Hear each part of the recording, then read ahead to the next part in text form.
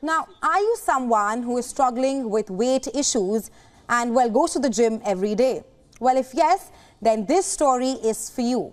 Scientists have now designed a new drug that mimics all the benefits of rigorous gymming.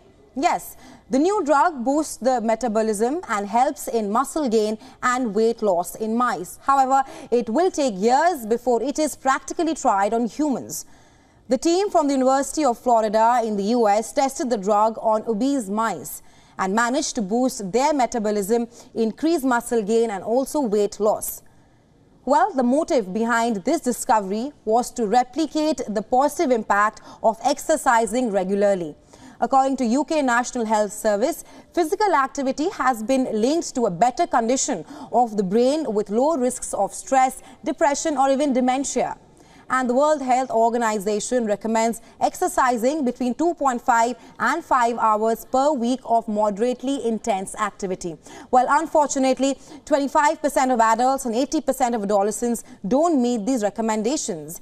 And the drug may come handy in such a scenario.